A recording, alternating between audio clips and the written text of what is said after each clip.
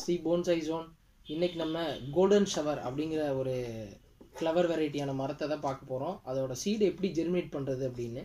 தமிழில் வந்து சித்திரை கனிப்பூ, கனிக்கொன்னா இந்த மாதிரிலாம் இருக்கும். நம்ம சித்திரை மாதம் அந்த டைமில் வந்து சாமி கும்பிடும்போது அந்த ஃப்ளவரை வச்சு சாமிக்கு படைப்போம்.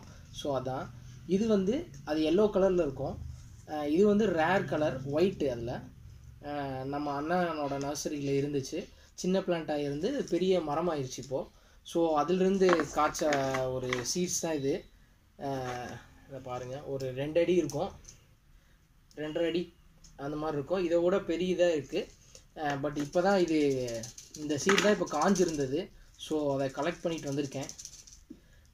ஏன் இதோட வீடியோ போடுறோம் அப்படின்னா, ஜெர்மினேஷன் வீடியோ ஏன் போடுறோம் அப்படின்னா, இந்த சீடு வந்து சீக்கிரமாக ஜெர்மினேட் ஆகிறது கிடையாது. ஏன் அப்படின்னு பார்த்தீங்கன்னா, இந்த சீடோட ஷெல் இருக்குது பார்த்தீங்களா, மேலே அவுட்டர் லேயர் வந்து ரொம்ப ஸ்ட்ராங்காக இருக்கும்.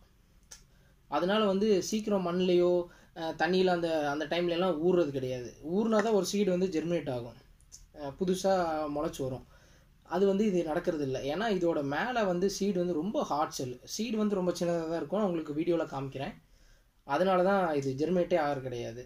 ஸோ அதை எப்படி ஜெர்மினேட் பண்ண போகிறோம் அப்படிங்கிறத இந்த வீடியோவில் பார்க்க போகிறோம். இது ஒயிட் கலர் ஃப்ளவரு, கொஞ்சம் ரேரான சீடு. வாங்க வீடியோக்குள்ளே போகலாம். இதை ஃபஸ்ட்டு வந்து இப்படி நல்லா ஃபஸ்ட்டு செலக்ட் பண்ணுறது வந்து காஞ்சதாக இருக்கணும். எப்படி கண்டுபிடிக்கணும் அப்படின்னா, இதோட சீடு வந்து ரொம்ப டார்க்காக இருக்கும். நல்ல கருப்பு கலராக டார்க் ப்ரௌனாக இருக்கும். அந்த மாதிரி பார்த்துக்குங்க. அதை வந்து இப்படி ஆட்டி பார்த்தீங்கன்னா இந்த மாதிரி சவுண்டு கேட்கும். ஸோ சீடு வந்து நல்லா காஞ்சிருச்சுன்னு அர்த்தம். இது மாதிரி எடுத்துக்குங்க. எடுத்துட்டு இதை உடைக்கணும். இதை உடைச்சதுக்கப்புறம் இதுக்குள்ளே தான் சீடெல்லாம் இருக்கும், ஒவ்வொரு லேயராக இருக்கும். நம்ம வந்து இந்த மாதிரி ஒவ்வொரு லேயராக இருக்கும்.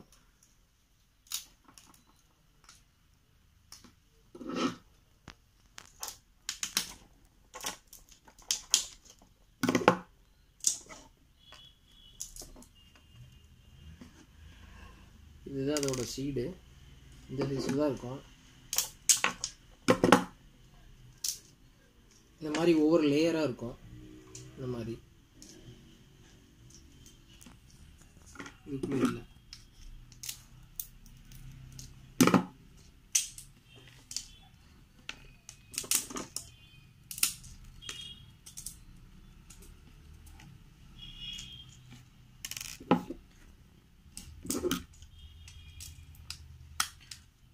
சரி, கட் பண்ணிட்டு இரு.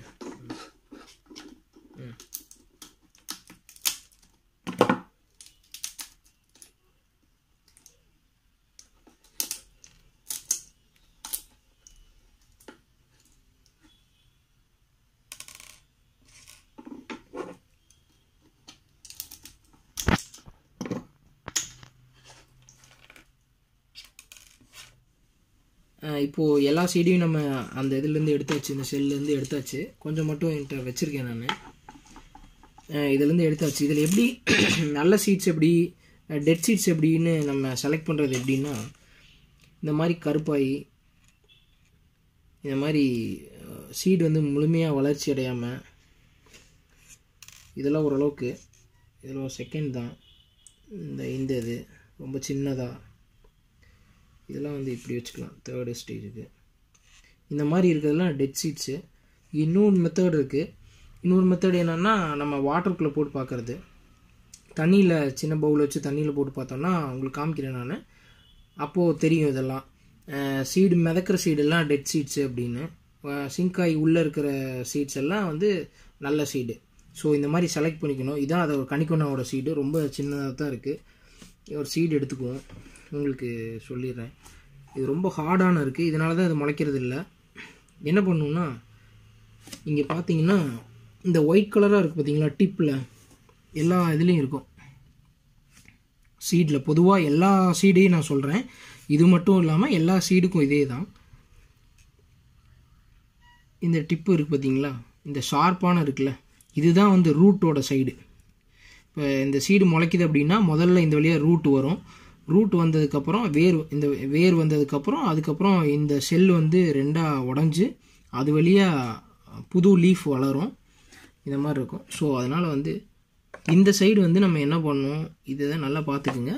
இந்த சைடு வந்து ரூட்டு, இந்த ஃப்ளாட்டாக இருக்க சைடு வந்து லீஃப் வளர்கிற சைடு. ஸோ இந்த மாதிரி எடுத்துட்டு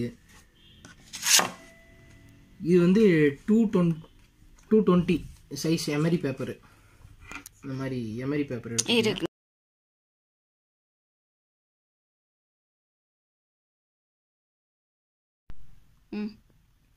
இந்த சைடு நல்லா உரசிக்கிங்க, லீஃபோட சைடு. இந்த மாதிரி ஓரளவுக்கு தான் உரசணும், ரொம்ப உரசி பாதி சீடு வரைக்கும் போயிடக்கூடாது. உள்ளுக்குள்ள இருக்க அந்த லைட்டாக பருப்பு மாதிரி இருக்கும், அந்த இதுக்குள்ளே போயிடக்கூடாது.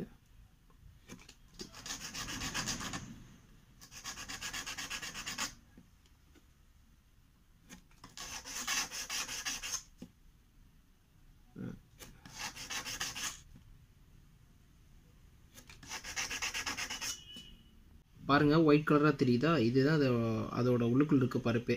இவ்வளோ சின்ன சைஸ் தான் அது உள்ளுக்குள்ளே. இதுக்கு வெளியில் இருக்க அவுட்டர் லேயர் பாருங்கள் எவ்வளோ திக்னஸாக இருக்குன்னு.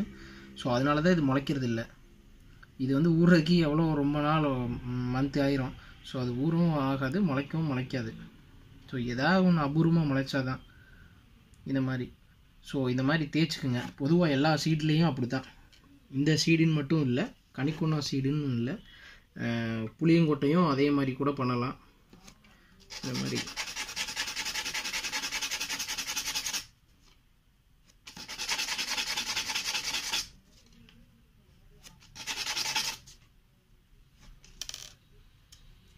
ஒன்ஸ் எடுத்து பார்த்துக்கணும், அந்த ஒயிட் தெரியுதா அப்படிங்கிறத பார்த்துக்கணும்.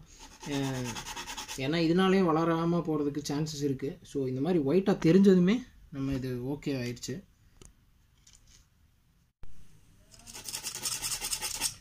பேபபோட ஜெர்மினேஷன் சக்ஸஸ் ரேட்டே 30% தான். ஸோ அதுவும் இதே மாதிரி ரொம்ப ஹார்டான செல்லு. ஸோ அதுவும் இது மாதிரி பண்ணி தான் முளைக்க வைக்கணும். ஸோ நிறையா சீடுகள் முளைக்காத சீடுகள் தான் இருக்கும் பார்த்தீங்களா, நம்ம வைல்டில் கிடைக்கிற சீடுகள், கொஞ்சம் ரேர் சீட்ஸ் எல்லாம் இந்த மாதிரி தான். இதனால தான் அது முளைக்கிறது இல்லைங்க. ஏன்னா இதுக்கப்புறம் ரொம்ப நாள் இருந்து ஏதாவது பூச்சிகள் கடிச்சோ ஏதோ கரையான் அரிச்சோ அது டெட் ஆகிடுது. ஸோ அதனால தான் இதுவும் முளைக்கிறது இல்லை. இந்த மாதிரி பண்ணிக்கோங்க. ஓகே, ஓரளவுக்கு எல்லாத்தையும் பார்த்தாச்சு.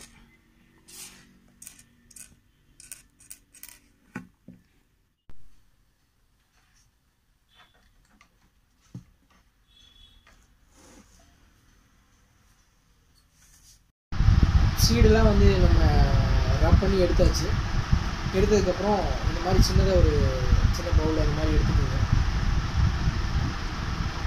வாட்டரு ஓரளவு கம்மியாக இந்த அளவுக்கு ஊற்றினா போதும்.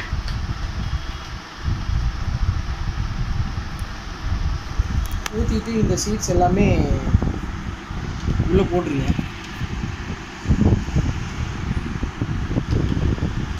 சீட்ஸ் எல்லாம் உள்ளே போட்டுருங்க. எல்லா சீடும் ஃப்ளோட் ஆகலை, எல்லாம் சிங்க் ஆகி தான் இருக்குது உள்ளுக்குள்ளே. இப்போ டெட் சீட்ஸை போடுறேன். கொஞ்சம் பபுள்ஸோடு மிதக்குது, மேலே மிதக்குது. இதெல்லாம் டெட் சீட்ஸ் தான், அதுவும் டெட் சீட்ஸ் தான். அது நல்ல சீடு. ஸோ இந்த பபுள் இருக்குது பார்த்தீங்களா, இதெல்லாம் வந்து டெட் சீட்ஸ் தான். மேலே மிதக்கிறது இந்த பபுள்ஸ் இருக்கிறதுலாம் டெட் சீட்ஸ் தான். இந்த மாதிரி பார்த்துக்குங்க. இதை ஒரு 1 டே இந்த மாதிரி ஊற வைங்க.